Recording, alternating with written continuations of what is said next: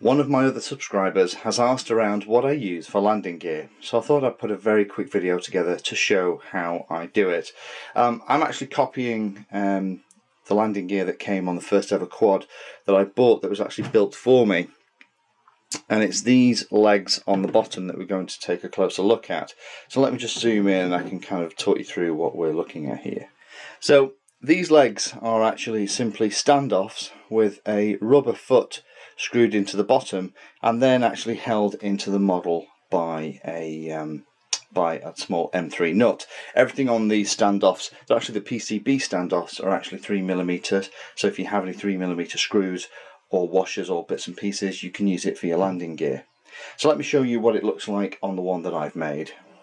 So here we are, we're looking at the bottom of the large quad I used recently for my motor prop comparison video, and here they are, just protecting the battery at the bottom. So again, if I zoom in, we can quickly show you what they look like. So here again, all I've done is just drilled a 3mm hole into the bottom plate, a 25mm standoff, a rubber foot, and held in place with a nylon screw. These things are nice and light. They're not super robust. If you put in a hard crash, they will snap off, but for the cost of them, they're quite cheap and cheerful. So let me show you the individual components and you can see how they're made up. So here are the four elements. The first one is the standoff. I use these size,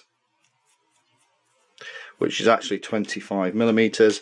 They have a thread on one end and a hole in the other. They're actually PCB spacers. You can buy them in quick big bags from our friends on eBay. Black nylon washers and M3 screws, and these are the little feet that I use, actually more for effects pedals, but they fit beautifully onto the bottom. So all you do is you get a screw, pop one through the foot, screw that onto the bottom of it, and there you are, you have your leg. You just drill a hole in the top, pop it through the bottom plate, secure it with a nut, and you're done. I hope that's useful for anyone else that was thinking of asking the question. Thank you for looking. Please comment and subscribe. Happy flying.